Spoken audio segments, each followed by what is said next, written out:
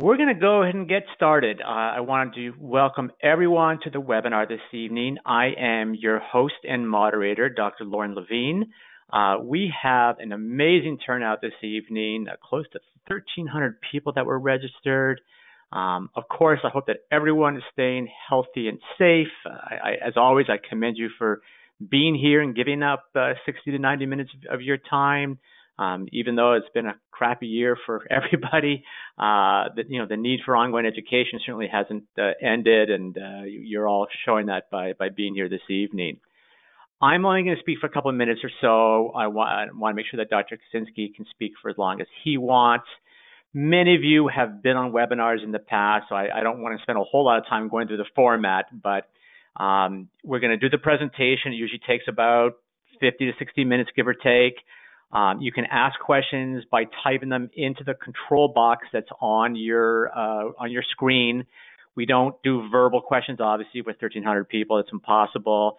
And I don't get to the questions until the end. We almost always have significantly more questions than we have time to answer the questions. I go through the questions as they come in. I try to combine some together. I try to hit the ones that I think are the key points. If I don't get to your question ahead of time, I apologize for that, but we do try to get to as many questions as we can during the course of the webinar. Within the next couple of days, you're going to see a couple of things. First off, this webinar is recorded. We record all these webinars. If for some reason you don't make it until the end or get distracted, don't worry about it. You can always download and watch it at your convenience. That typically goes out within about a day or two. During the webinar, Dr. Kosinski is going to be showing some products which he uses, which are exclusive to Golden Dental. As always, I want to thank Golden Dent for their sponsorship. These webinars don't happen on their own. It takes a lot of planning, a lot of commitment to get the invitations out and to make sure everyone gets invited, to develop the content, to bring in excellent speakers, and of course, to handle the continuing education stuff. Speaking of that, and every webinar I do, I oftentimes get dozens of emails afterwards. What about the CE? What about the CE? I'm going to mention it a few times this evening, so hopefully people that were here now, people that come in a little bit later will also hear it as well. If you are here and you stay for the webinar, you will be sent a CE form. I'm not sure exactly what the requirements are for AGD PACE. I think it's like 70 or 80% of the time. There's nothing more that you need to do. As long as you're here, you'll be sent that CE form. There's no quiz. There's nothing to take at the end of the webinar. It just gets sent out by email. It does take a little bit of time. When we have 1,300 people, it can take a few weeks for that to go out, so please be patient, but they do always send them out. With that out of the way, I wanted to welcome back our speaker. Honestly, if I went through his whole bio, we wouldn't have time for any of the content, so I'm not going to read everything. Any of you that speak Yiddish, he's a ganze Macher. For those of you who don't know Yiddish, it means he's a big shot. But Tim Kosinski, he's an affiliated adjunct clinical professor at the University of Detroit Mercy School of Dentistry. He's on the editorial review board of Reality. He is the past editor of the Michigan Academy of General Dentistry. He's currently the editor of the AGD journals. He was recently named editor of Implants Today, which is part of Dentistry Today. Past president of the Michigan Academy of General Dentistry. He's a practicing dentist. He got his DDS from University of Detroit. He got a mastership in biochemistry from Wayne State University. He's a diplomat of the American Board of Oral Implantology and Implant Dentistry. ICOI, the American Society of Osseointegration. He's a fellow of the American Academy of Implant Dentistry and got his mastership in the Academy of General Dentistry. If you're in the dental field, then you probably know who he is because he's out there. He's received many honors, including fellowship in the American and International Colleges of Dentists and the Academy of Dentistry International. About 3-4 years ago, he got the Academy of Dentistry International's Humanitarian Award. He's a member of OKU, the Pierre Fauchard Academy. He was University of Detroit School of Dentistry Alumni Association's Alumnus of the Year in 2019, 2014, and in 2020 received the AGD's Lifelong Learning and Service Recognition. When it comes to implants, he's done a few of them, like around 15,000 or so. He's published more than 200 articles on surgical and prosthetic phases of implant dentistry. He's contributed to numerous textbooks, including Principles and Practice of Implant Dentistry and Dental Implantation and Technology. And any of you that have ever seen Noble BioCare's Noble Vision, he's featured prominently on there. He lectures extensively, and we are thrilled to have him here this evening. So, Tim, welcome back, and we're looking forward to tonight's presentation. Thank you, Lorne. You always make me laugh. Hello, everybody. Hopefully we'll spend the next hour or so together and show you some of the things that we do in our practice just about every day, Lorne. I know implant dentistry is the hot topic, and I know our courses fill up very quickly, and doctors at all different experience levels are getting involved, and I really appreciate that. Being a general dentist, I think it's imperative that general dentists out there learn these procedures. But the slam dunks aren't always there, and oftentimes we have challenging situations where we may not have adequate hard tissue to predictably place our implants comfortably. And so today's topic is mostly grafting techniques, Lorne, in preparation for dental implants, some immediate implant placement. But grafting is a very, very important part of what we do in implant dentistry. And I think it's imperative that all the dentists out there get educated, hopefully with some participation or hands-on courses on different grafting techniques. Now, there's 100 ways to do what I'm doing. And I know we're going to get questions at the end about some viable alternatives, but we don't have time to go over all that today. What I'm going to show you are just a couple of materials that I use very predictably in my practice, that and the protocol that I use to get the successes that we get. I like to say that we can grow bone facially 100% of the time. And I know that that's a very bold statement to make, but it really is true as long as you're following a certain protocol and procedure, a recipe, so to speak. And so once we are able to achieve that and understand the principles of bone physiology, we are able to predictably really provide an incredible service to our patients. Some of the things I'm going to show you are a little bit more advanced, but that's why we call it advanced extraction and grafting techniques. And so a lot of these cases are brand new for some of you who have watched these webinars before, and hopefully you'll appreciate it and take this information that we're going to kind of superficially discuss and take some courses and learn how to do this the correct way. And Lorne, you did a great introduction. Again, you always make me laugh. But a lot of the cases that we show tonight are on my education website, drkosinski.com. A lot of our videos that we've created over the years. So that would be a good resource for those of you who would like some more in-depth information about the cases that we're showing today specifically. We're going to talk about some surgical techniques for what I like to call atraumatic extraction techniques. I know sometimes I'm criticized for that term, although I hear more and more speakers talk about atraumatic extractions, minimally traumatic extractions.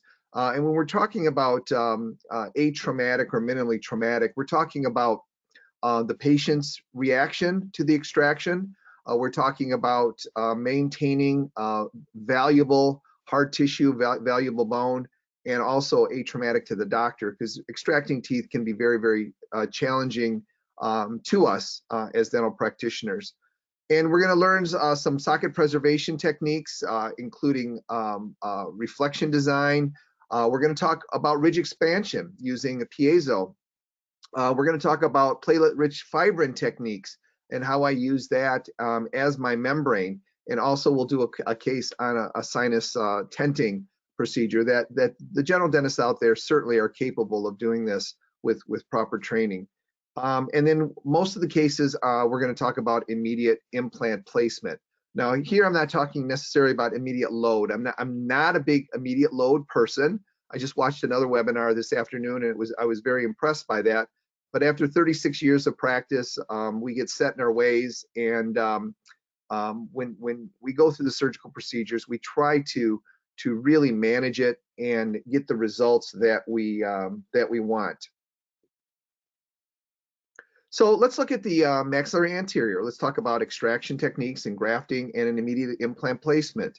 So this is a young man that presented to us with teeth that were deemed non-restorable. Had some implants before, and so we decided to remove these teeth and to place dental implants immediately. So how do we do that? Well, I will use the Gold Dent Physics Forceps, and many of you have heard me talk about the Physics Forceps. It's an instrument, an extraction system that I would not practice without. Certainly, it is my favorite instrument to use to remove teeth, and we're not going to focus too much on it, but I do want to demonstrate it. Here, I'm simply taking a periotome and going around the tooth, making sure in this situation, making sure that we have profound anesthesia of the site. And this is the Physics Forceps set. It's a series of 4 instruments: upper right, upper anterior, upper left, and a lower universal instrument. The little green covering is a little silicone covering that kind of protects the soft tissue to some degree. These are disposable little inserts that we use. So the bumper guard is placed on the bulk end, or the bumper end of the instrument. The bumper is not the working end of the instrument, and many of you have heard me say this before. The working end of the instrument is the serrated beak, and this serrated beak is placed 1 to 3 millimeters subgingival on the palatal or lingual aspect of the tooth. We call this a forceps, but I wish we didn't call it a forceps, because it's really more of a luxator or an elevator. And what we hope to do is simply with the very specific design of this instrument, without ever squeezing the handles of the instrument, we're creating tension on the lingual or palatal aspect of the tooth. This tension is going to create energy, a physiologic response, so to speak, that is going to result in enzyme release and a breakdown of the periodontal ligament. What's holding the tooth in place? The periodontal ligament. So if the periodontal ligament is melted away, physiologically, the tooth will disengage up and out of the socket. And again, we're never squeezing the instrument. Now, the bumper is placed as high up or as far down below the vestibule as possible. It is simply a center of rotation. It is not holding the facial plate of bone. It is not the working end of the instrument. It simply acts as a fulcrum to allow the instrument to make that arc of rotation and create tension on the lingual or palatal aspect of a tooth. So here you can see I'm taking my thumb and I'm putting the beak onto the lingual or the palatal aspect of this tooth as far down as I can. You need a purchase point. The bumper is placed as high up the vestibule as possible, and without squeezing the handles, I'm simply rotating my wrist. So there's no forearm, there's no bicep, there's no shoulder pressure whatsoever. I'm very lightly holding the instrument and rotating my wrist towards the corner of the eye in this situation. Now, it may take a minute or two. Now, I know that's forever for us dentists, but you're creating constant tension onto the palatal aspect of this tooth. And in a very short amount of time, this tooth will disengage up and out of the socket. You can see I'm really holding it with the palm of my hand and one finger, and simply rotating the wrist towards the corner of the eye. The instrument is not intended to remove the tooth in total. Rather, it's intended to luxate it up and out of the socket a little bit. I then take what we call a tooth delivery instrument, like a bird beak forceps, and I'm simply able to remove that tooth in total, maintaining the facial plate of bone to the best of my ability, and doing what we call an atraumatic extraction. Oftentimes, the patients are not even aware that you take this tooth out because you're not squeezing it. You're not putting a pressure on it. You're not doing figure eights or buccal lingual or buccal palatal rotations. And so the patient's experience with this is rather positive in many respects. And many of you say, okay, lateral incisor, big deal. So let's do a cuspid tooth. Same procedure, placing the beak on the palatal aspect, 1 to 3 millimeters subgingival. The bumper is placed as high up the vestibule as possible, and I'm simply rotating my wrist. We're going to dislodge, and you can see we're able to remove this tooth without damaging the facial plate of bone whatsoever. This is a long cuspid tooth. You have to remember to take your time. And I know Golden Dent, I'm sure we'll have some specials at the end of the program. And I understand that we are going to start our live patient courses at our University of Detroit Mercy Dental School in the fall. So for those of you who want to become really proficient in this technique, come to our university, and you'll be removing a lot of tooth under direct supervision of some wonderful mentors. So when we take a tooth out, the first thing we have to do is to, number one, eliminate the granulation tissue that may be present.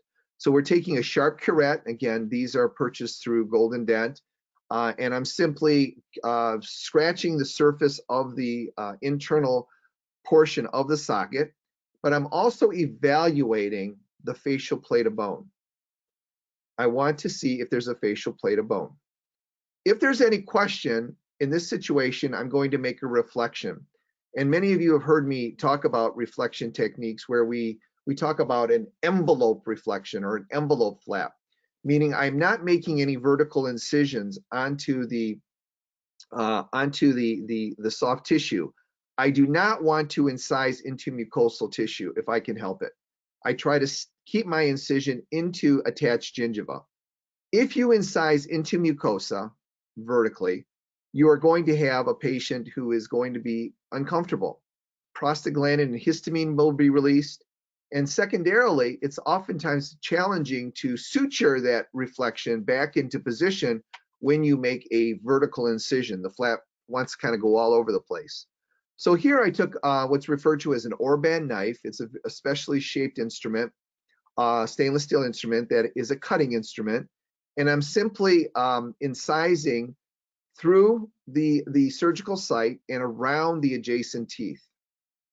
And I'm elevating, and you can see I don't have any vertical incisions. Now I can clearly see the facial plate of bone in this situation. And you can clearly see that there is a facial defect here. You would not see that in a digital radiograph because you would only see the palatal bone. So we did not damage this bone. That bone was either very thin or damaged because of the infection that was present. And you can see I'm scooping out infected granulation tissue. So curette, curette, curette, curette. Red blood is good, purple blood is bad. You want to make sure that site is as clean as possible. I'm also elevating or reflecting the palatal surface. Why am I doing this? Because if we have a facial defect and we're going to graft, we must protect that graft from invagination of epithelium. And we're going to use two different materials in my demonstrations today. And to do that, we have to passively have some type of membrane that will prevent this invagination of epithelium into my socket site. So I'm also elevating the palatal tissue so that I can place my membrane passively at least 2 millimeters beyond any defect. The membrane must be intact for at least 6 weeks, doctors. And those of you who have done grafting and have not gotten the results that you want, oftentimes the membrane is dislodged before that 6-week period. If the membrane is dislodged before the 6-week period, then the case becomes unpredictable. I don't know if it's going to work or not. I want to know that my cases are working. The patients are paying a lot of money. It's an invasive procedure. I want to try to ensure a positive result wherever possible. So you can see my reflection facially is beyond the defect, and my reflection palatally allows me to get a very, very nice passive placement. Now, we're not going to talk about types of implants, but with every implant system, you usually start with some type of pilot burr, which allows us to determine angulation mesial distally and buccolingually. I want to place this implant about 3 millimeters palatal to the facial aspect of the adjacent teeth, which allows for room for the final abutment and final crown. And we're also engaging that palatal aspect. I do not want to place this implant directly into the socket that we created. Number one, the facial plate of bone is oftentimes very, very thin in that area. And so it's best that we angle the osteotomy burrs into a substantial bone. We want to create initial stability, and our initial stability is created at the apical 2 millimeters with our implant. And here we're just widening the osteotomy and then finally widening the ostomy with my final burr. Now, one of the materials that I love is called the Osteogen plug. And this is a synthetic material. It's a combination of bioactive crystal particulate with impurified collagen matrix. It's calcium apatite in a bovine Achilles tendon collagen matrix. It's not a collagen plug, doctors. A collagen plug may last 7, maybe up to 14 days. I need a material that's going to last longer than that, and I need a membrane that's going to last at least 6 weeks. It has a very specific consistency that allows me to pack it firmly into a socket site. And we've done a lot of histology on this material, and we will get very objective bone turnover in a relatively short amount of time. So here I'm taking my Osteogen plug, and I'm simply placing it into the socket sites. I'm packing it firmly. It's not amalgam. We're not crushing it, but I'm packing it firmly into position. Now, because of the design of this material, we are able to thread our implant. Remember, I already made my osteotomy.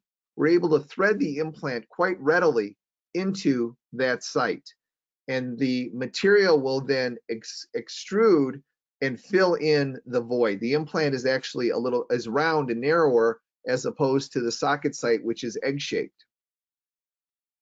And I will place this implant about 1 millimeter subcrestal, because physiologically we expect about 1 millimeter of bone loss in an immediate implant placement. We then, I'm torquing the implant in position, and we ended up torquing it to 25 Newton centimeters. Our initial torque is achieved at the apical 2 millimeters of our implant. I'm then going to make the osteotomy in my second implant site in the cuspid. Again, widening the osteotomy, and you can see we can oftentimes harvest the autogenous bone and use this in our grafting procedures if you so choose. Again, positioning of this implant is critical. We are not placing it directly into the socket site, rather about 3 millimeters palatal to the facial aspect of where we expect the tooth to achieve. And I did the same thing. I simply packed my Osteogen material and threaded into it, and the material will spread out and fill in the void. And in this situation, I was able to torque this implant to 45 Newton centimeters, which is pretty amazing in a immediate socket site. And you can see how the material fills in the void. I then, because it's an immediate extraction site, and even though I did get fairly good torque, I'm putting cover screws or closure caps into the implants. And then I'm going to repair the facial aspect. Now, oftentimes, and we will demonstrate the different types of membranes that are available, but again, you need a membrane that's going to last at least 6 weeks. But here we do have Osteogen sheets, this calcium apatite material sheets that I will pre-cut, and I will simply place it beyond the defect and wrap it around over to the palatal tissue. And then suturing becomes very, very critical in this situation. We want primary closure, and many of you have seen, if you've seen my lectures, you know that I really like this book from Lee Silverstein, The Suture Book. It is a great book. You can get it from Salvin Dental. Don't go on Amazon. It's too expensive there. But Salvin Dental in Charlotte, North Carolina sells this book. It's schematic and it will really help you practice on oranges. Sutures that I like to use micro sutures from Golden Dent. These are resorbable. These are resorbable sutures that are long lasting. They are a very nice material, polyglycolic acid. It's a synthetic material. I like to bring my patients back in a week to 10 days at the most to remove the sutures, but they will resorb on their own in about 2 weeks, and they resorb to water, so we don't see a lot of inflammation with this. But if you are using sutures, I would recommend that you talk to Kurt at Golden Dent, because the cost of this particular product from Golden Dent is significantly less than many of the other manufacturers that I use. So I use the polyglycolic acid synthetic absorbable. It's braided. That's referred to as Vicryl. I don't use silk that often. You can use plain gut or chromic gut. I will use a reverse cutting needle, and I will usually use a 3/8 or a half circle needle, and I will normally use a 3/0 or 4/0 size of thread. Both work very, very well in my hands. And so you can see I'm simply doing some interrupted sutures and trying to get some primary closure, trying to establish some semblance of interdental papilla in the area as possible. And we get some primary closure, and then the post-operative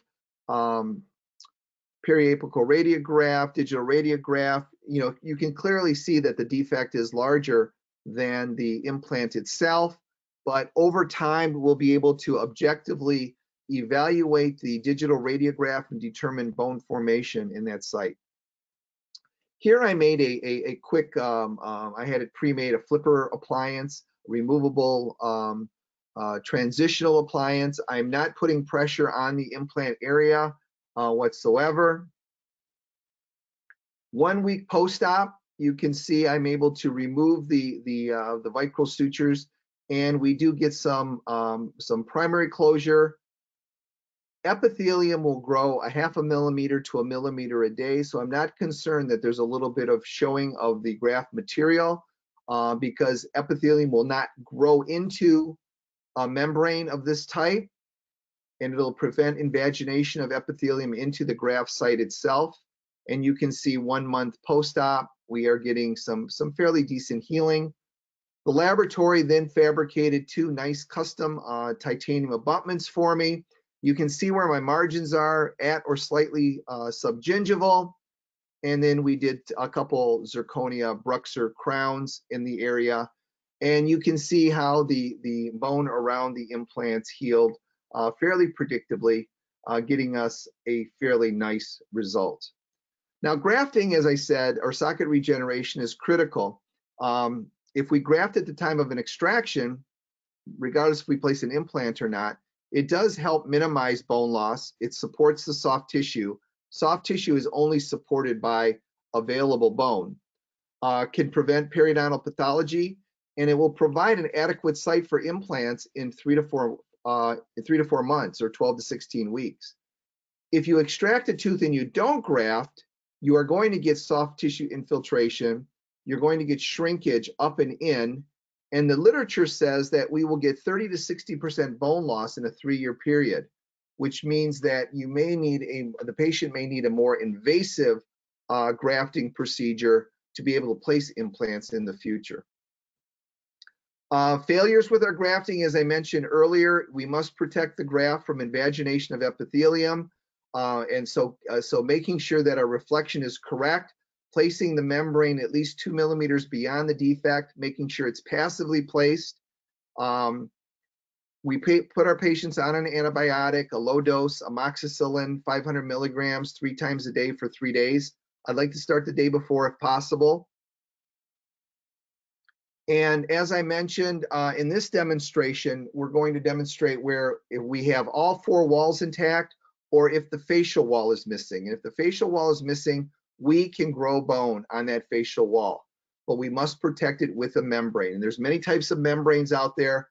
I would strongly suggest that you use a high quality membrane. There are synthetic membranes. There are membranes made from porcine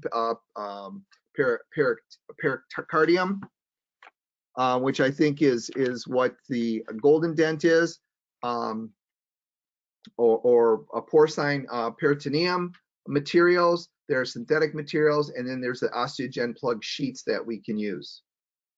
EpiGuide is a synthetic material that I really, really like. Polylactic acid construction. It lasts a long time, and I only need it to last 6 weeks. So I do not use a non-resorbable membrane in my practice anymore. I think it's important that we keep our inventory as reasonable as we possibly can. And you don't need primary closure.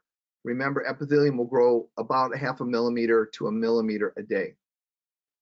So we need to know the different grafting materials. I think there's 226 different materials. If you're going to use an allograft, meaning a bone from another human source, I really like the Goldos particulate material. It has some osteoinductive as well as osteoconductive properties. It's a mineralized cortical cancellous mix with a precise shape, very high quality, and priced really, really well. So materials that we use for grafting procedures in my practice are the synthetic calcium apatite osteogen material or allograft materials. I don't use xenograft particularly in my practice. Autografts obviously are the gold standard, and if you can harvest the bone that you accumulate, it's a nice way to go. But there's so many products out there that I really limit to what works well in my hands, that will work well in your hands. So let's look at a mandibular molar area. Again, a tooth that is deemed non-restorable. And we're going to, because we have 2 roots there, I like to section into the septum area. And I will take my physics forceps, and again, I will place the beak 1 to 3 millimeters subgingival. I will place the bumper as far down the vestibule as possible, and with simple rotation of my wrist in a matter of a minute without squeezing the handles. The tooth will dislodge up and out of the socket, and I'm able to remove this tooth relatively atraumatically or minimally traumatically, even though there's a little curved root in this situation. Very predictable, saves my body, and it's a more positive extraction for your patients. We take a radiograph to ensure that the entire root structure is removed. This is very important. I see a lot of root tips left in the jaw, and it's frustrating for me as an implant person because I have to remove those tooth roots. But I also know as a general dentist how challenging it can be to remove teeth and how difficult it can be. So the physics forceps is certainly a tool that I would not practice without. It's made me very proficient and efficient. I'm going to reflect the area with my Orban knife, and you can see that there's a facial defect there. We can't ignore this, okay? So if you're not sure, you want to be able to see it. So reflect with what we call that envelope. Don't make any vertical incisions if you can help it. And here I'm simply going through the implant process. This happens to be the Hahn implant system, but the system that you use will work just as well. We widen the osteotomy, and I'm going to place my implant. However, you can see that we have a significant defect where the mesial root was and where the distal root was, and on the facial aspect. So I'm going to graft with my allograft material. What we do is we wet it with sterile water or sterile saline. Never use anesthetic, please, to wet your allograft material. The anesthetic is too acidic, and it may inhibit bone turnover. And you can simply see that I'm scooping and placing it around my implant. Now, what do we have to do now, doctors? We can't leave it like this. Epithelium grows 10 times faster than bone. The the grafted site will heal from the apex towards the crest. Epithelium will grow from the crest towards the apex. Which is going to grow faster? The epithelium. And this is the problem that we have with grafting procedures that we find that are unpredictable. Doctors, we must protect this graft from invagination of epithelium. And to do that, we have to place our membrane. So here we took our gold dent membrane, resorbable membrane, and I'm placing it where? At least 2 millimeters beyond the facial defect. And I'm passively placing it, resting it on the lingual surface. So I don't have to hold this in place. I know it's not going anywhere. We suture. I'm not concerned about primary closure. And over time, we are going to objectively determine bone turnover. Immediate graft placement, 1 week post-op, you can see that's the membrane. I'm okay with that because epithelium is going to grow over the top of it. It's not going to grow into the socket site. And in 3 months post-op, we have a great implant site with a great band of attached gingiva. We remove our healing abutment, and you can see the periodontal health that was created, and the laboratory fabricates a nice zirconia bruxer crown that we torque into place and put a little composite over. This is certainly within the realm of all of you here. Maxillary molar. I'm going to go through this a little bit quicker. We have 2 teeth that are going to be removed. We'll do an osteogen plug on one side and a conventional allograft on the other. You can see we're going to remove these teeth. And you can see the damage of the tooth. Remove them as atraumatically or minimally traumatically as possible. And what do we do next? We curette. Curette, curette, curette, curette, and reflect the area so that you can see any defect. With the osteogen plug, I'm simply placing the material and condensing it into the 3 sockets. With our conventional grafting, you can see I took my membrane and I passively placed it at least 2 millimeters beyond the defect. So I don't have to hold it. I don't have to fight with it. Make that reflection, that flap is critical to the success of your grafting procedures. Immediate placement. I'll place the membrane on top. Now I don't need a membrane with my osteogen plug because the bovine collagen matrix prevents epithelium from growing into it. Epithelium will follow the path of least resistance, which means it has a choice. It can go into it or along the surface, and because it has a hard time going into the material, it'll grow along the surface. And again, I'm not concerned about primary closure with our materials. Post-operative radiographs, you can see there's some radiolucency there in both situations. 1 week post-op, you can see epithelium already growing over the top of it. My membrane, because it was passively placed, is adhered to the site. 1 month post-op, you can see that the epithelium is healing wonderfully, which gives us a great site for an implant placement. Radiographically, we can objectively see a change. Remember I said that bone is going to become more mature at the apical portion of the socket, less mature at the crestal portion, but that's okay because I'm going to place the implant, and where am I going to get my initial stability? At the apical 2 millimeters of the area where we have the best bone formation. Our implants are placed, and here I did histology of the osteogen plug, meaning I did a coarse sample before I placed the implant. And without getting into a lot of histology, it's getting late. The magenta color, that's new bone. The purple color is the implanted material. And you can see the incredible amount of bone turnover that we achieve. This is very, very predictable dentistry at a very cost-effective method. Just talk about money. We're not supposed to talk, this is generalities. We're not talking specifically about our fees, but osteogen plug is $50.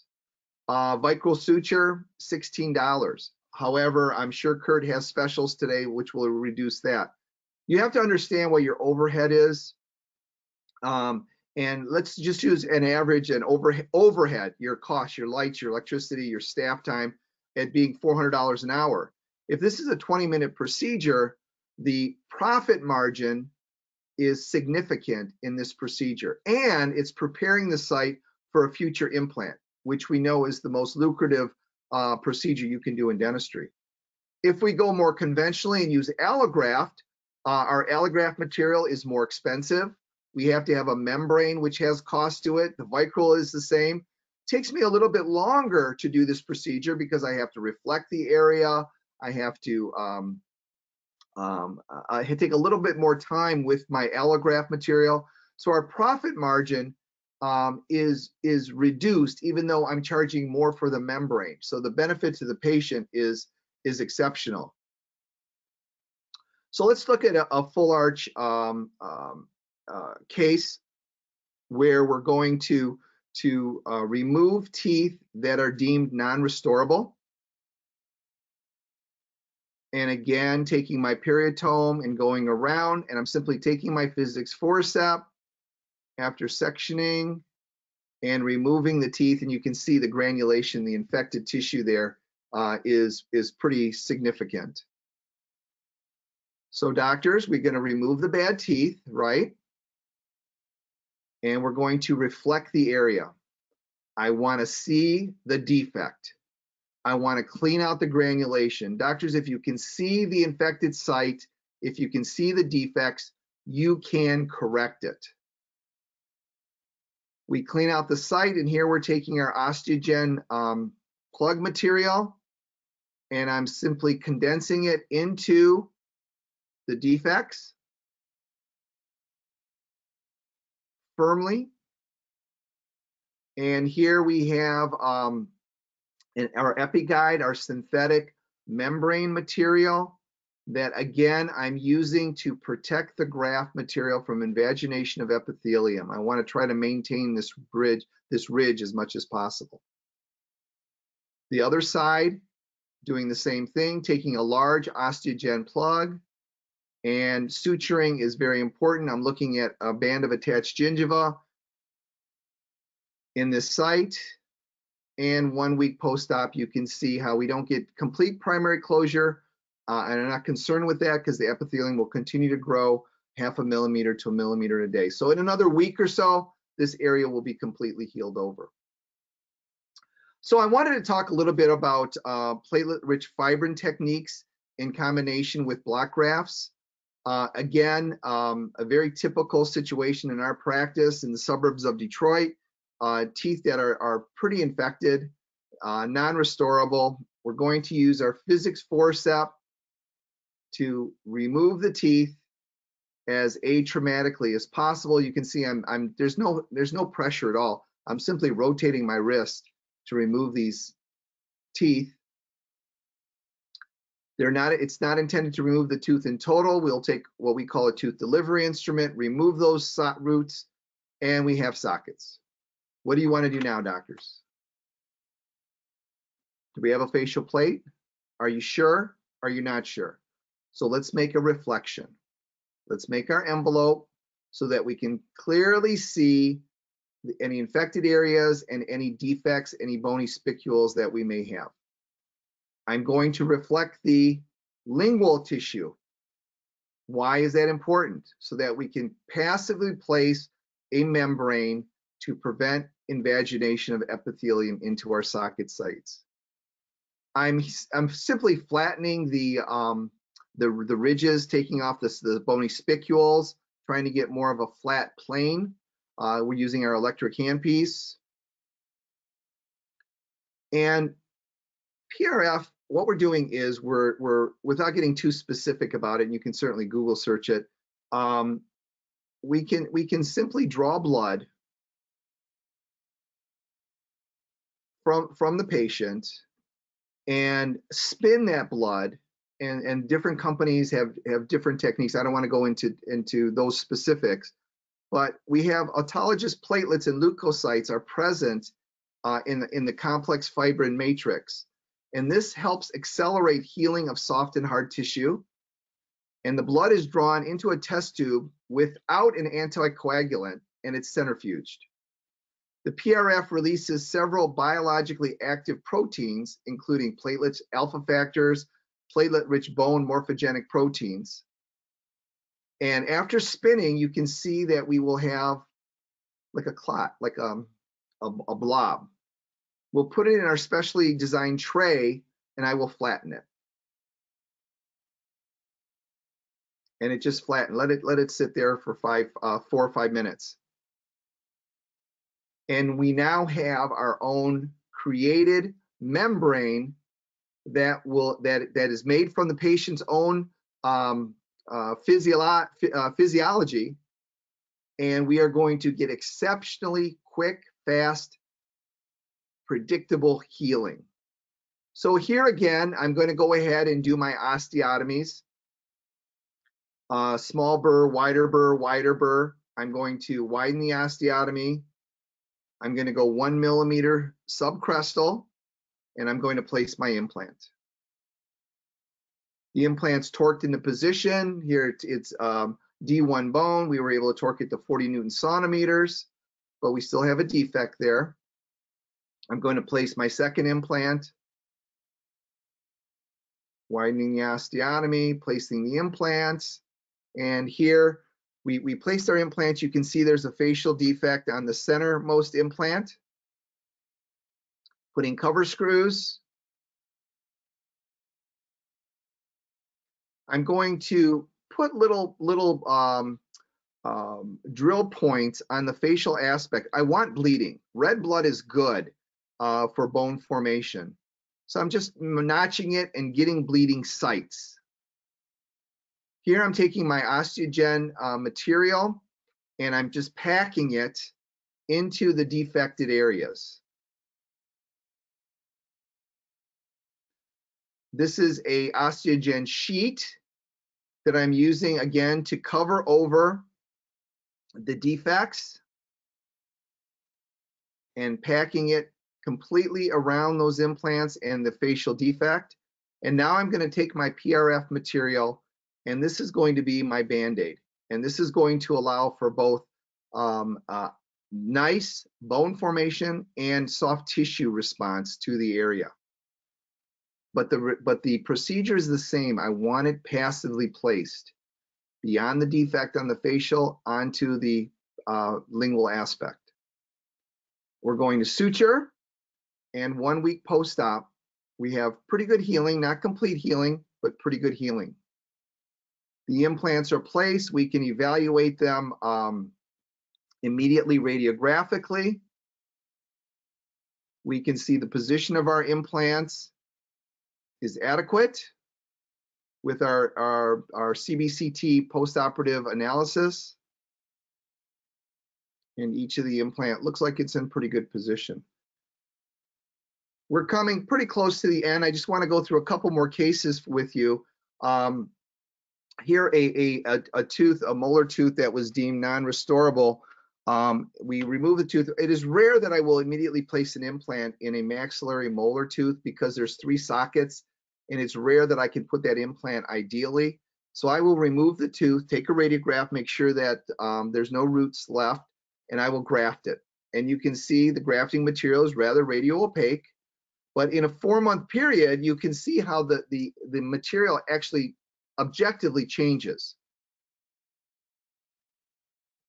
Here I'm going to do what we call a flapless procedure. I'm taking what we call a tissue punch, remove the soft tissue from the surgical site, and again going through the osteotomy procedure. I'm going to widen the osteotomy, and here I'm taking what we call an osteotome, and I actually, rather than taking a drill and drilling out bone, I'm going to take an instrument that is going to condense the bone and lift the Schneiderian membrane, lift that sinus up. It's called the sinus tenting procedure.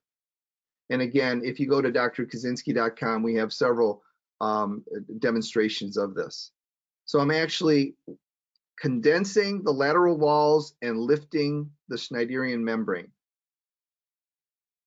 I'm then going to take my osteogen plug, and I'm going to place it into that created site and condense it up. That becomes my new floor. And then I'm going to place my implant into that area. Place a cover screw.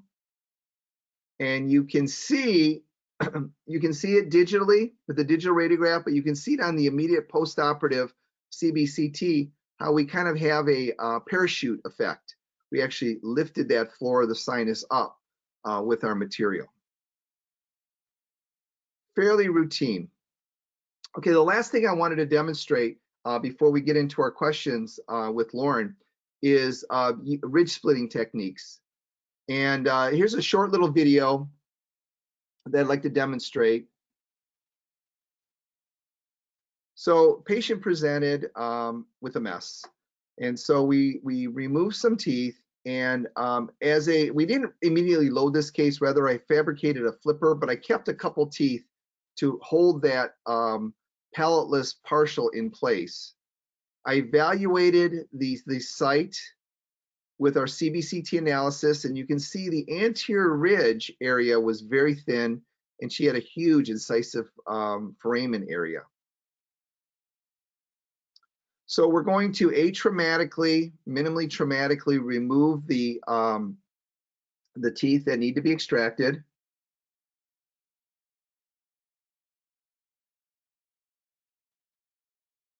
And the tooth with very little pressure, very little time is luxated up and out.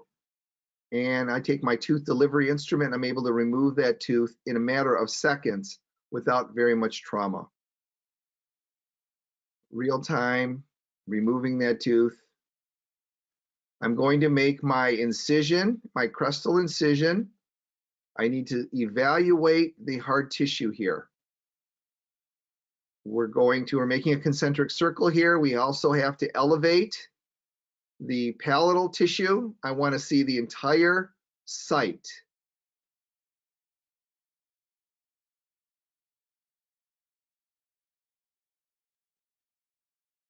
You can see how thin that premaxillary bone is in this situation.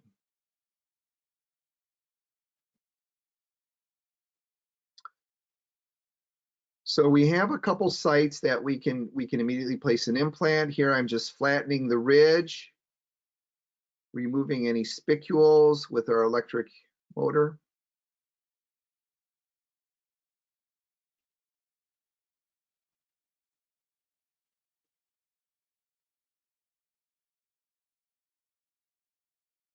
Removing any. I'm going to make little bleeding points onto the facial aspect. And I'm going to use a piezo. For those of you who are not familiar with a piezo, it is an ultrasonic instrument that will allow me to very precisely work on hard tissue only, and almost like a dishwasher door. So very, very slowly, copious amount of water. It's an ultrasonic vibration. It's like cutting through butter with a warm knife. I don't want to say a hot knife, but a warm knife. And so what I'm doing is just right in the center of that ridge, going down probably about 8 millimeters. And then I'm going to make a little dishwasher vertical incision. And what we're going to do is let our implant actually push that facial plate of bone and palatal plate of bone out so that we can maintain. Here I'm making my little vertical trap door so that the bone can easily move. And I'm going to go ahead and do my implant procedure: small burr, wider burr, into our immediate extraction sites.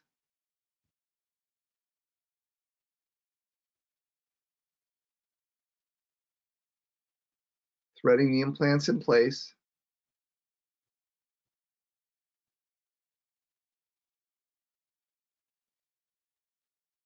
And you can see the defect. The doctors, we can grow facial bone And same thing, I'm just taking a very, very thin 2.4 diameter burr, and I'm actually just placing the implants and pushing that facial plate of bone out. So I have a wall that's created. I'm then going to take my Goldent graft material, allograft material, and I'm going to fill in those voids with a little curette. Fill in those voids.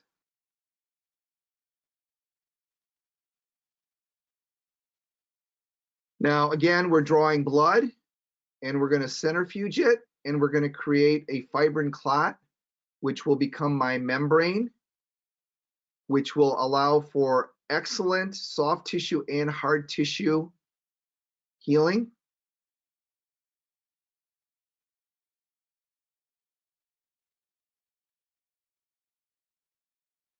We're condensing it, and you can see our membrane is very easily passively placed. We're going to suture to sites in place, and we went from a very thin ridge to an acceptable result with our grafting and our PRF material. The piezo really is an outstanding tool to be able to accomplish. The two teeth will be removed upon final seating in this situation. This is not a great case to immediate load. The patient wore a flipper over those two remaining teeth. Post-operative CBCT analysis shows that we do indeed have a facial wall. 1 week post-op, the vicral sutures from Goldent are removed. 4 months, we make our impression.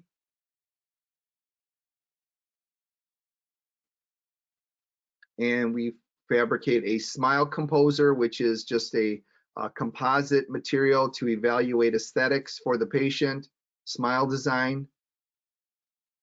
And then a final Bruxer or final zirconia bridge is fabricated the day that we seat. I'm going to remove those two non-functional teeth. You can graft them again with our osteogen plug and seat our final prosthesis for our patient. We call this a sequential approach, but this is certainly something within your wheelhouse, something that you are able to accomplish in your practice with a little bit of experience. We must follow certain rules. You must protect the graft material from invagination of epithelium. Take your time and do a great result. Couple of minutes early, Lauren, but I'm sure we have some questions that I'd love to address.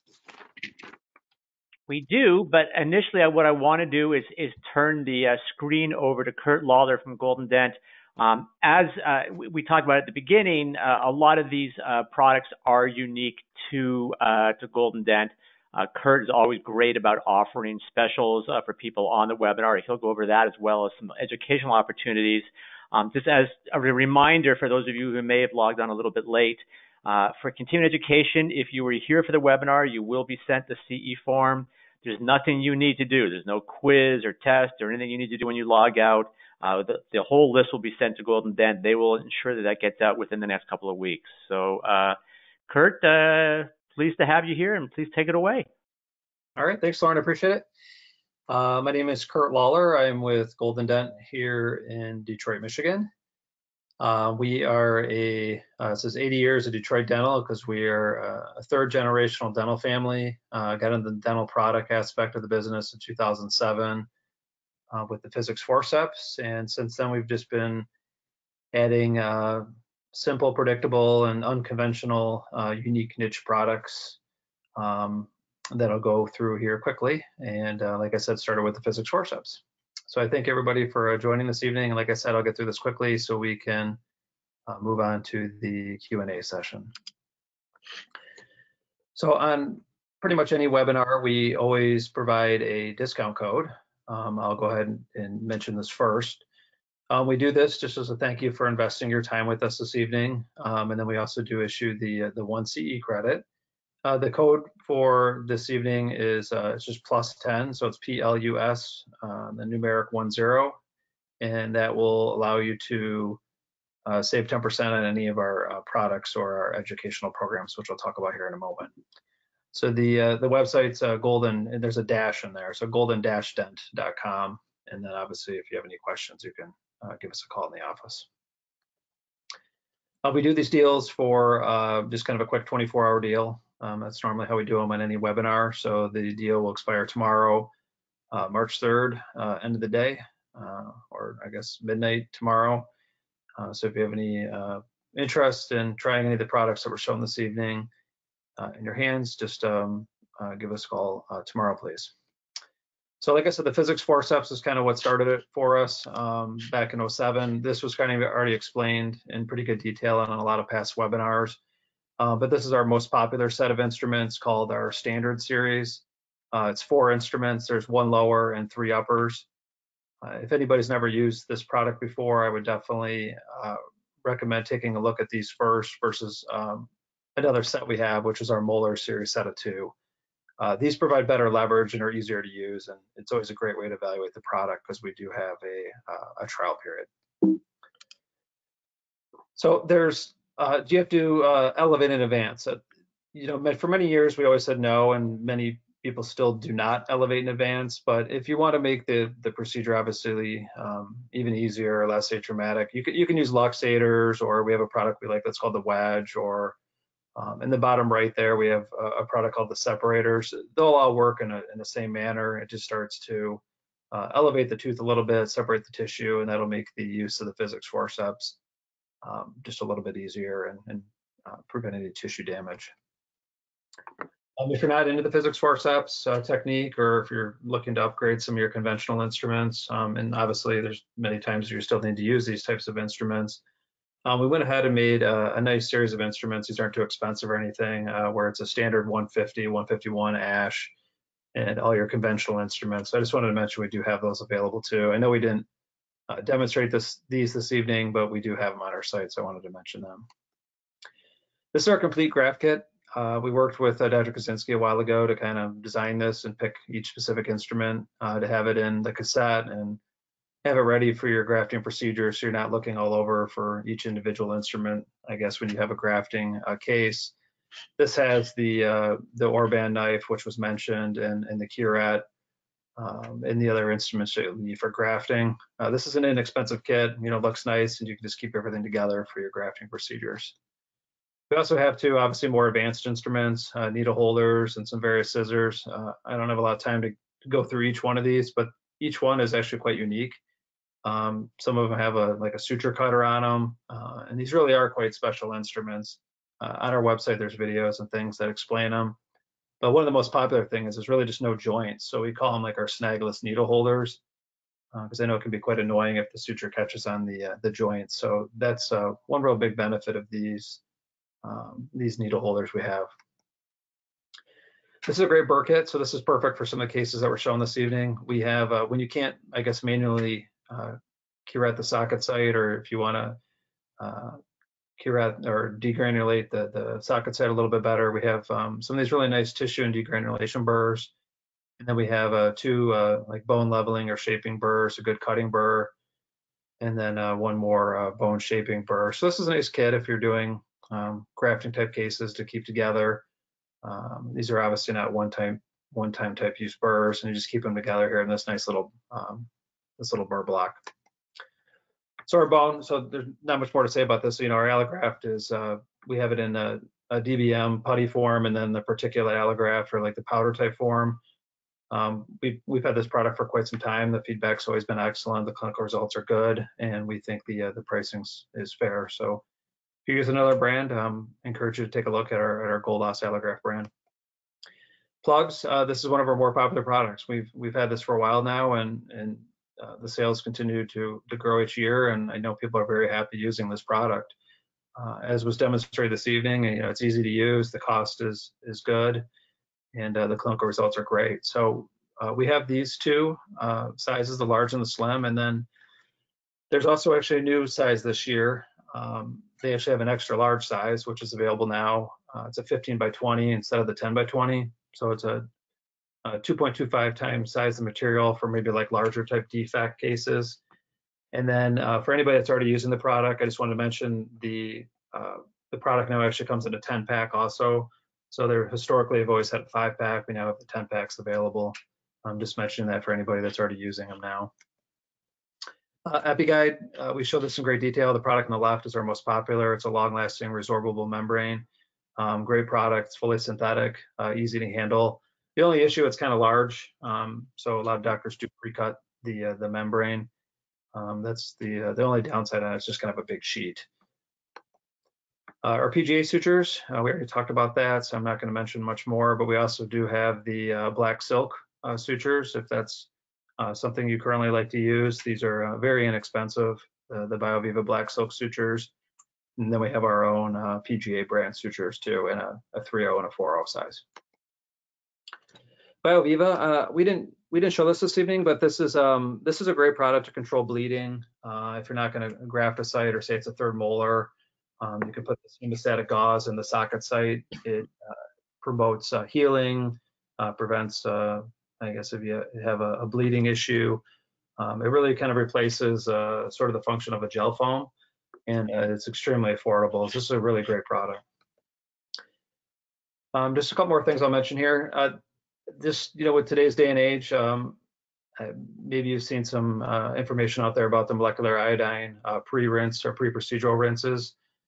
There's all kinds of documented studies that we keep adding to our website pretty much each week, because there's more and more great data that shows this is very effective. Basically, with the current environment of COVID, you'll see it's a lot stronger than some of the other rinses that you may be using, and has a lot of really great benefits. So this is a product we've seen a lot of interest in lately, and it's something that, if you wanted to read up on it, the IO-Rinse ready to use has been a really popular product for us. This is really off subject, so I'm not really going to mention it too much, but I'm just mentioning it because if you're a regular customer, or if you join our webinars on a regular basis, and if you weren't aware, we recently launched a full endo line. So if you're using like a ProTaper type file, that's what we started with. We've got a great endo motor, obviously the gutta percha paper points, metal pins, fiber posts. Again, I don't have time to go through this right now, but I just wanted to mention, take a look at our website. We have a whole new endo section, and we had great feedback on that so far.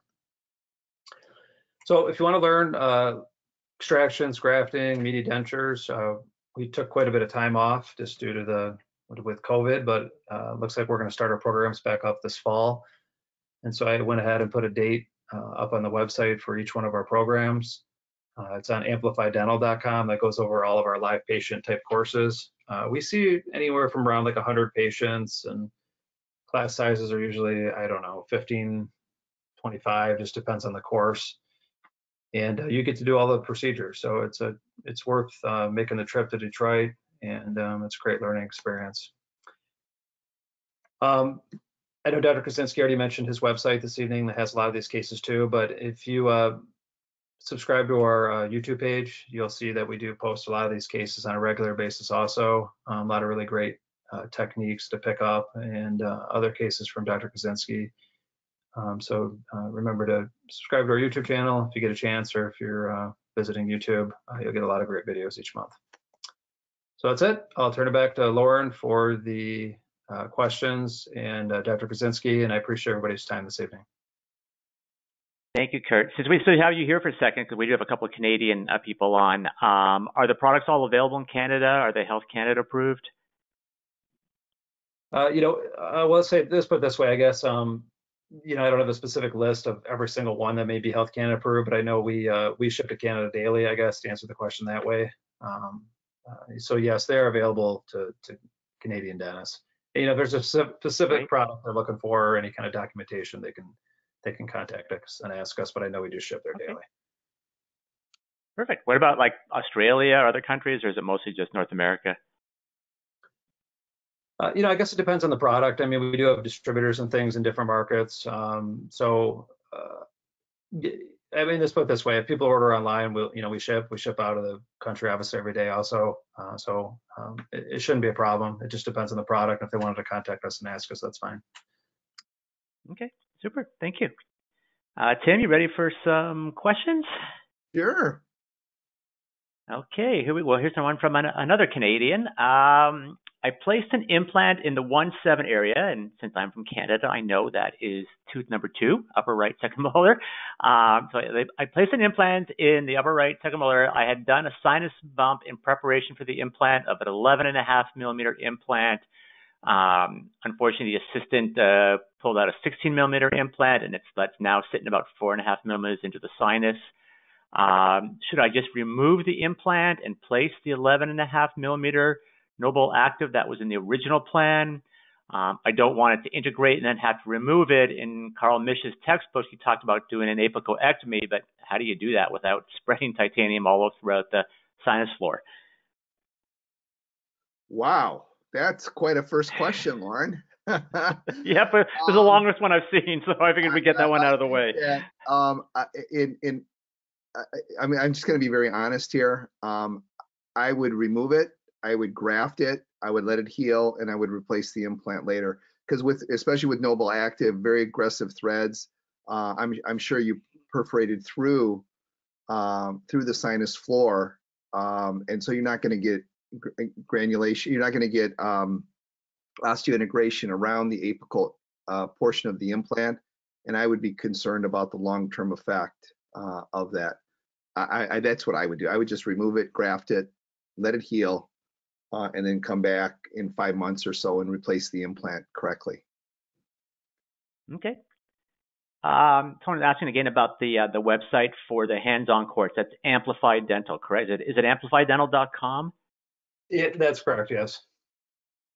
Okay, great. In one of the cases, so you're still working under the concept, though, Tim, that you have to have some adequate bone apically for primary stability, correct? Correct. Okay. Is the osteogen sheet covering the implant? In other words, is the implant under the osteogen sheet or membrane? Yes. Yes. These are it's not. The bone's not going to necessarily grow over the top of that cover screw. Okay. Are patients generally receptive to you using bovine collagen membrane when you inform them? Well, again, the answer is to that question is yes. Obviously, we have to be very honest with our patients, especially in Detroit area. We have a lot of ethnic areas, and our options are limited. We have a synthetic material, the osteogen material that we talked about, but it is in a bovine matrix versus using human bone, which is, obviously accumulated from another human. So those are the options that we have. As far as the membrane goes, the EpiGuide material that we talked about is truly synthetic. So there's no animal products in that whatsoever. Okay. Would you ever consider wetting the bone graft with some type of antibiotic like Lincecum or something similar to that?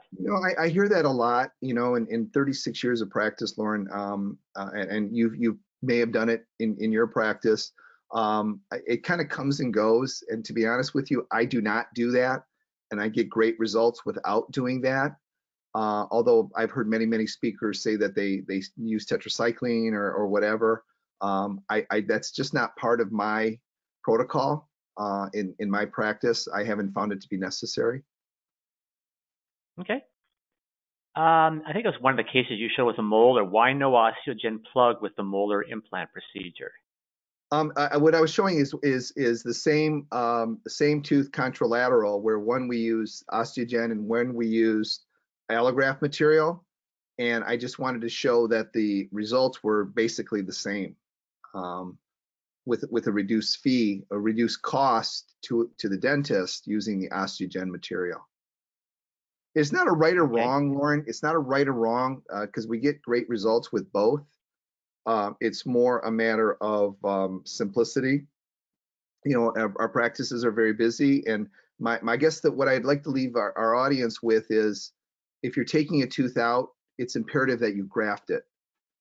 If there's any consideration for a future implant, because if you don't really know where that hard tissue, that bone's going to heal, and you may not be able to place an implant later without a more invasive procedure.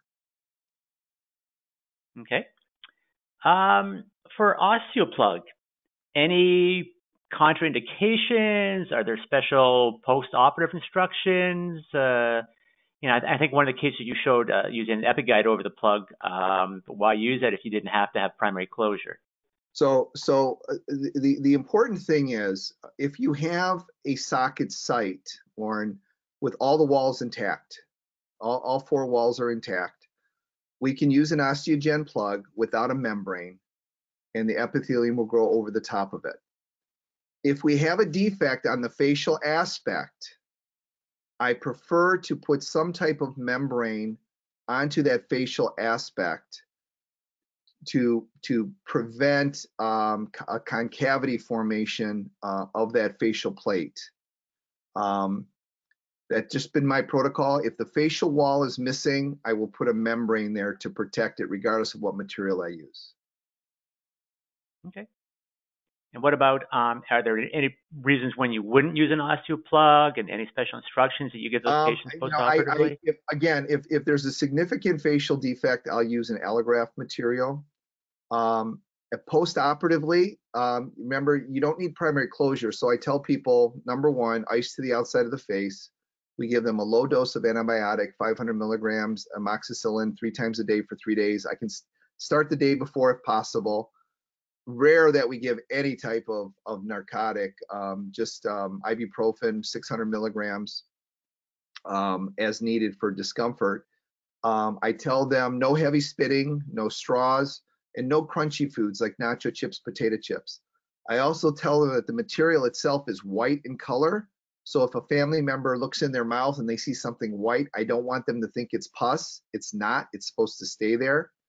And even when I see the patient in a week and 10 days after and I remove the sutures, I'll actually show them sometimes the material will be off-white color, and I'll tell them that's normal. That's supposed to be there. And I always tell them that the gum tissue or epithelium grows 0.5 millimeter to 1 millimeter a day, so I can give them a pretty good estimate and when that whole uncovering will completely heal over.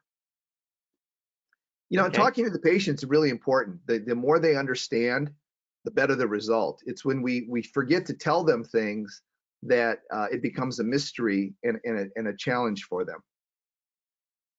Right. Is there a general rule of thumb of when you would use the punch technique versus raising a flap? Oh, that's a great question. I do more and more reflections right now. If there's any question about the anatomy, then reflect it. If you can see it, you can fix it. However, if you have a wide arch and you're able to determine either through CBCT analysis or visual, and you do have a band of attached gingiva that's adequate, a punch technique is less invasive for the patient, less traumatic, less post-operative discomfort, no need for suture removal. So, but if there's any question, and especially in the aesthetic zone, I think most of the failures that I had, Lorne, over the years, it's because I placed the implant too far facial. And if I had reflected the area, I would have known not to put it so far facial. Does that make sense? Yep. Well, there's a follow-up question to that. So let's say someone did place an implant on a defective, buccal bone case. They closed it up. It failed. It, came out within a couple of weeks. What now? What's the protocol? They didn't do any bone graft initially. So how would you recover from that? You can grow a facial plate predictably. That means one wall is missing. If more than one wall is missing, it's very, very challenging for us as general dentists to grow bone in 2 dimensions. So in those situations, then an autologous graft, a block graft, is indicated for those areas. That's a much more involved procedure to grow 2 walls as opposed to 1 wall. And so graft and then wait X number of months before you come back in and try to place the implant? Probably about 6 months, yeah. Yep. Okay. Let's see. Do you always need a membrane with osteogen? No.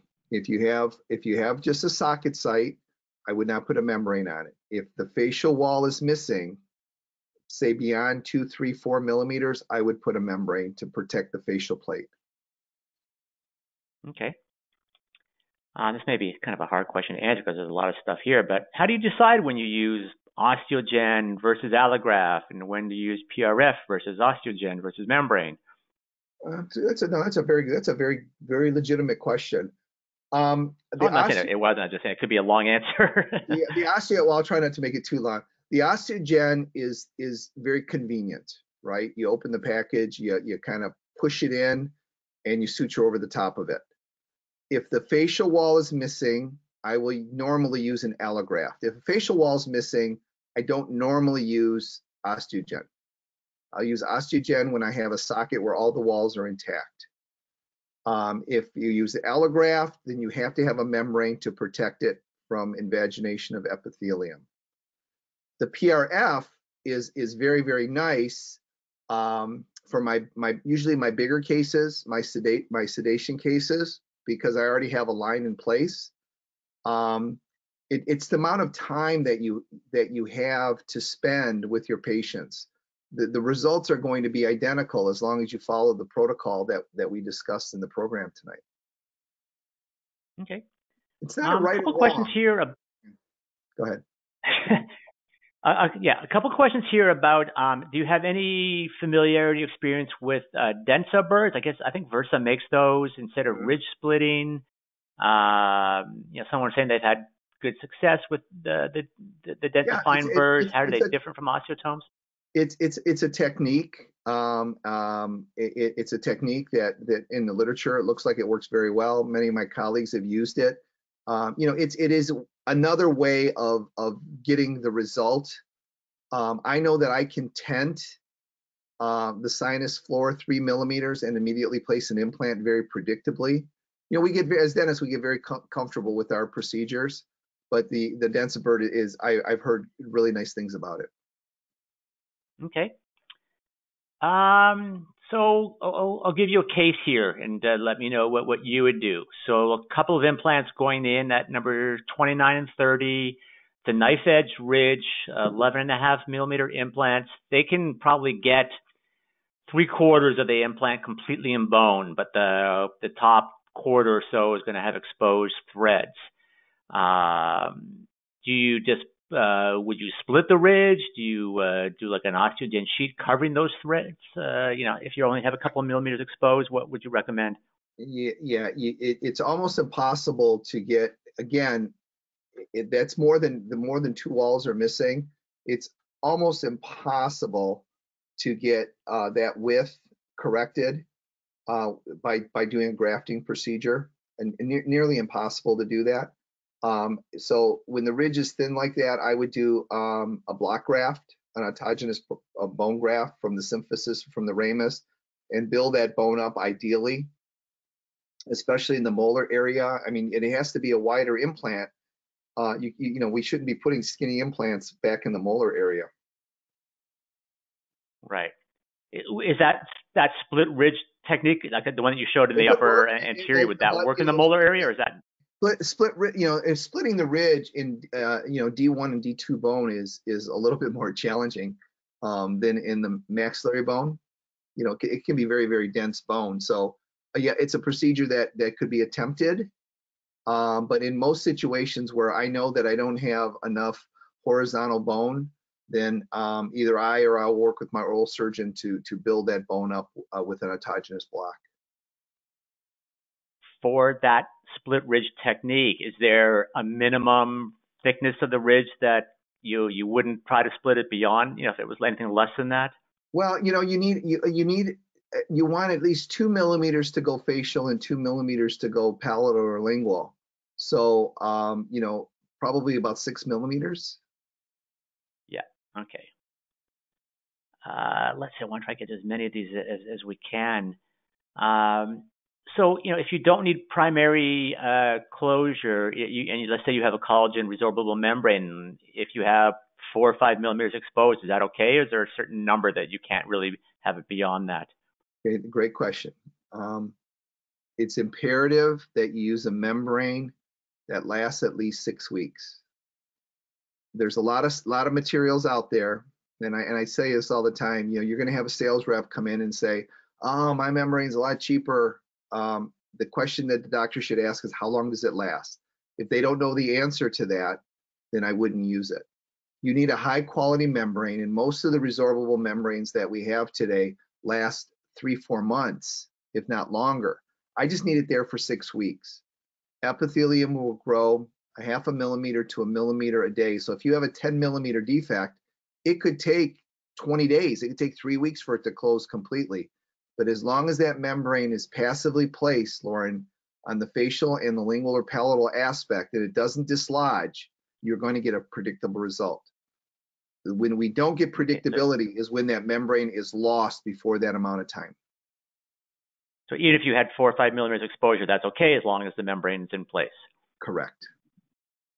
Okay. What about if you extract a tooth and it's an active infection, it's purulent?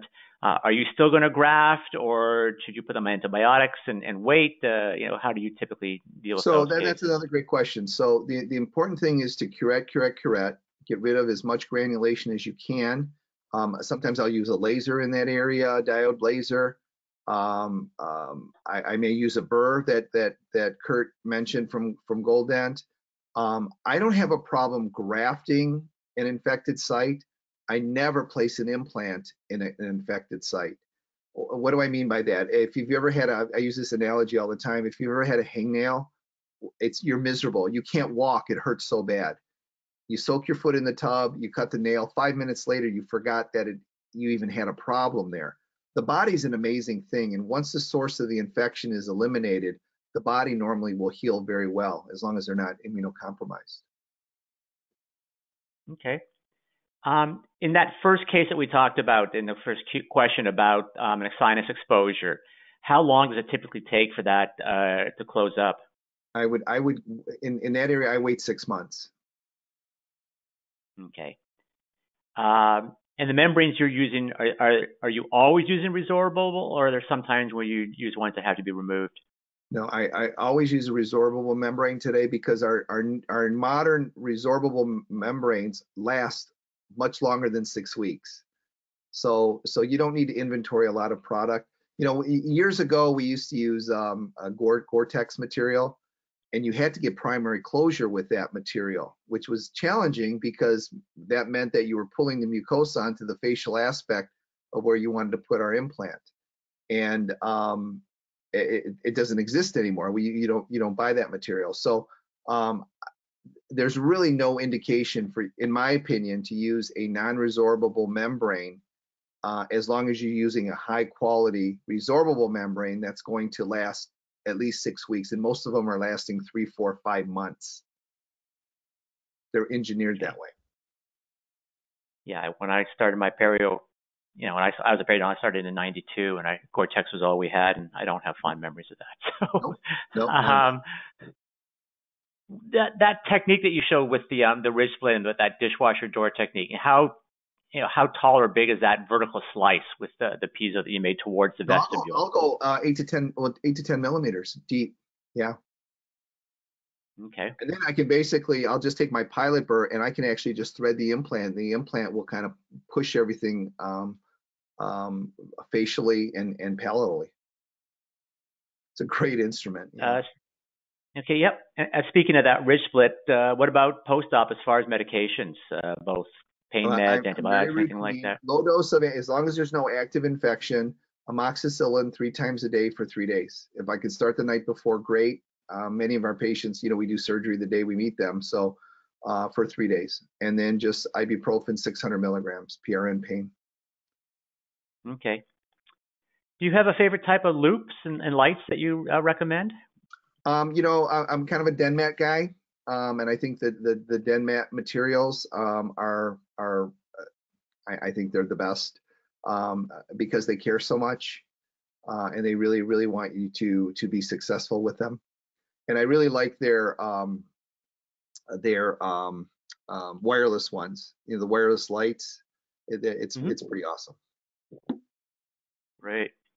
Well, we're at the bottom of the hour here, and as I mentioned when we first started, I want to be respectful of everyone's time. For those of you who may have come a little bit late or in the middle, if you were here for the bulk of the presentation, you will be sent a CE certificate. There's nothing you need to do, no quiz or anything like that. The whole list of who was here and how long they were here gets sent to Golden Dent. They will send out the CE forms. It usually takes, I don't know, a couple of weeks. Give it a little bit of time. And for those of you who we didn't get to all your questions, I mentioned at the beginning, we don't get to all the questions. I try to get to as many as possible. I do apologize. There were about 7 or 8 questions that remaining here, but as I said, I want to be respectful of everyone's time. Tim, I just want to thank you so much. It's always a pleasure to have you here. One of the reasons I love having you on is, I've seen dozens and dozens of your webinars, and it's new stuff every time. I'm not sure where you get all these cases from. Well, if you've done 15,000 implants, I guess you got a few cases. But anything you'd like to say before we wrap it up? No, thank you, Lorne. You always make me laugh. I appreciate it. And everybody, let's pray for safety and get everybody, the country back to work and stay safe and be good and get out there and do this stuff. The courses that Golden Dent are very unique at the dental school. Working on 100 patients, with 20 doctors is a pretty amazing day. It's hard work, but that's the best way to learn. I'm a big continuing education junkie, and I think that the more you see, the more proficient you are. Well, I agree, and it looks like we're going to be hopefully there sooner than later, that we're doing live classes again. For those of you, again, I also meant on top of the CE, but if you didn't make it to the whole presentation, it has been recorded. That recording should go out sometime in the next day or two as well. Not only am I thanking Dr. Kosinski for his time, but thanks to Golden Dent. As I mentioned earlier, these webinars do not make themselves. It takes a lot of time and planning, and there's no way I could do it without their help. And thanks to them, you see that promo code up there, the +10. Kurt had mentioned that code is good for 24 hours. That means don't call them in 2 or 3 days and say, hey, I still want that promo. It's going to be gone. But as Kurt mentioned, they do have a money back guarantee. So you really have no risk here. So thank you all for joining. We know that your time is valuable. We do these webinars on a regular basis, usually about 1 a month or so. So any of you that were here tonight will be on the list to get an invitation for the next webinar. Please stay safe and healthy, and we look forward to seeing you all on future webinars. Good night, everyone. Good night.